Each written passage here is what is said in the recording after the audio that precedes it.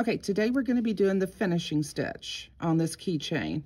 The reason why you want to do a finishing stitch is it's a little braided edge that will go on the edge of your keychain, belt, dog collar. It's a reinforced protective edge. This was a canvas where they just simply rolled over the needlepoint. They did extra rows and rolled over the needlepoint. And what happens is you have exposed canvas and your needlepoint will eventually wear off and your canvas will tear and your project won't last as long. This keychain's about 3 years old. So,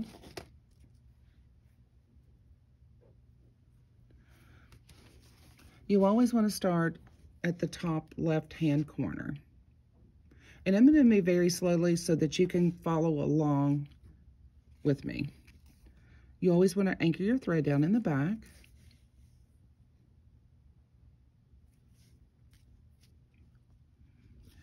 You're going to come up through the top row just like if you were doing another row. We see sometimes people have gone down into their needlepoint and done the finishing stitch. You do not want to do that. So come up the very top.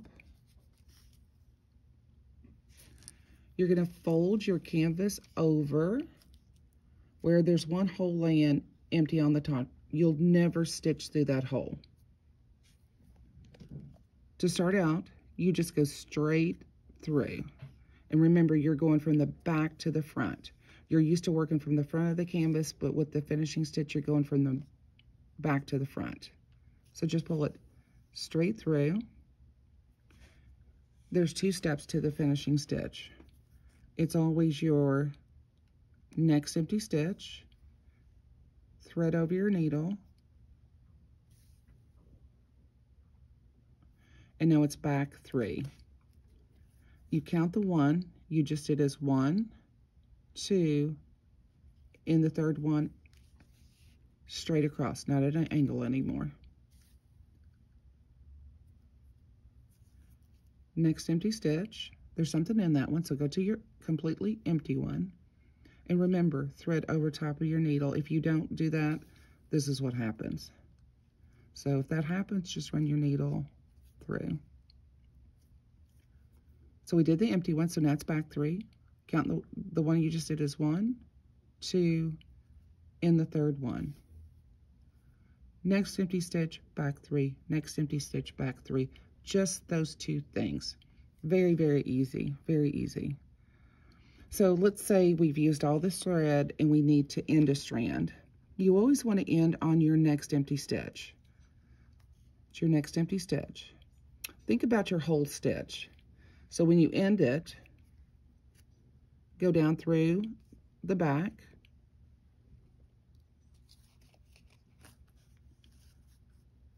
Anchor underneath a couple of strands.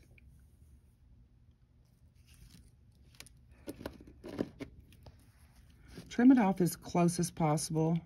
And when you stitch and before leathering, you really want to have this neat and clean so that the leather can apply the glue and then it's stitched onto the canvas. And with a bunch of ends, it's very hard for that to lay flat on leather. So trim all your ends off. Okay? So anchor your thread.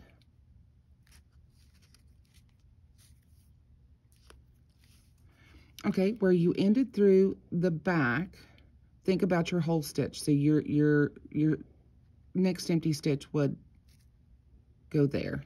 So when you start a strand, you'll come up through the front. You're ending in the back, coming up through the front, complete your whole empty stitch. Okay, refold it back over, and now you're ready to go back 3. Count the one you just did as 1, 2, 3. Empty one, back 3. And see, you can tell how it's forming that braid. Pretty easy. You'll finish the top. You won't do anything to the 2 sides, just the top and the bottom. When you start the bottom, you'll flip your canvas upside down, always working from left to right. If you have any questions, call the shop. We're more than happy to go over this or send you step-by-step instructions.